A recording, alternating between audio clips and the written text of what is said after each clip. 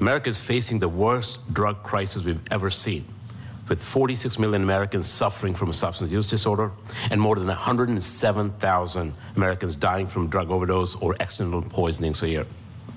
These are not just numbers, but represent devastating losses to families and communities, with an American dying every 5 minutes of every hour of every day.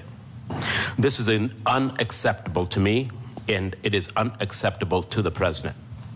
This crisis does more than cause tragic and preventable deaths. It is tearing the very fabric of our nation. It presents a direct and surging threat to public health, as well as our national security and economic prosperity. As a practicing physician, I've had a front row seat to the evolution of this epidemic. As you've seen in your own states, it cuts across every geographic, demographic, and economic boundary. The majority of illicit drugs harming Americans are produced outside of the United States. Criminal elements, mostly in the People's Republic of China, ship precursor chemicals to Mexico, where they're used to produce illicit fentanyl. Illicit fentanyl has infiltrated the entire drug supply, including cocaine and meth.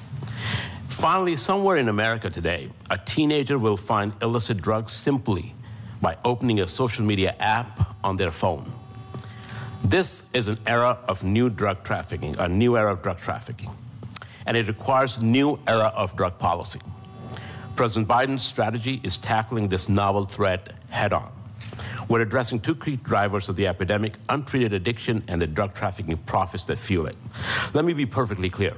Addiction is a disease and that must be treated, and drug trafficking is a crime that must be prosecuted. If it remains easier to get illicit drugs in America than it is to treatment, we will never end this crisis. And that's why in his State of the Union address, President Biden launched a major surge to stop illicit fentanyl production, trafficking, and distribution at every choke point, including holding accountable the big tech companies that allow the sale of illegal drugs on their platforms. He also called for increasing the number of first responders and other professionals who can respond to mental health and substance use challenges. Thanks to the hard work of our law enforcement officers, we're seizing record amounts of illicit fentanyl and other drugs, and domestic seizures alone denied drug traffickers nearly $9 billion in profits last year. I want to emphasize that while seizures and arrests are critically important, this problem does not begin or end at the United States border. That's why we're working closely with our international partners, especially Mexico, Colombia, India, Canada, and others. The bilateral relationship between the United States and the PRC is complex and characterized by competition, yet there are areas in which we can cooperate, and counter narcotics is one.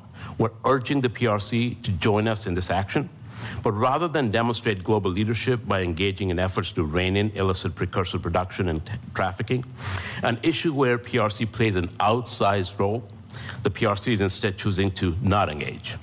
Now, I want to be clear. A nation that seeks to demonstrate global leadership must act as a global leader on global issues.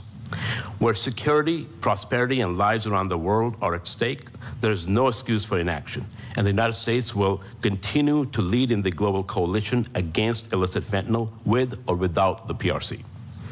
At last month's North America Leaders Summit in Mexico City, for instance, President Biden made illicit fentanyl a main topic of conversation. He pressed President López Obrador to act with a shared sense of responsibility towards the threat of drug trafficking and its associated criminality. And all of us here will work with Mexico to drive results. And at home, President Biden has led public health efforts to tackle this epidemic as well. We're expanding access to naloxone and treatment, focusing on evidence-based prevention and supporting people in recovery. Critically, we've worked closely with Republicans and Democrats in Congress to remove barriers to treatment for millions of Americans. We'll save lives as we implement this historic legislation in partnership with DEA and HHS. We're showing the country what we can accomplish when we work together. As the CDC just announced, we have now seen 6 straight months of reports where overdose numbers have decreased or been flat.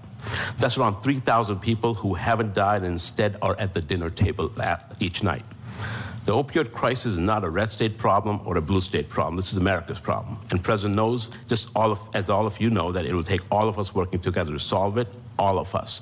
This is the time to put politics aside and make life better for American people. To this end, my request to you and to Congress at large is to fully fund President Biden's drug control budget, which will be released soon, and I look forward to working with Congress to accomplish our shared goals to save American lives and keep our communities healthy and safe. Thank you, Mr. Chairman.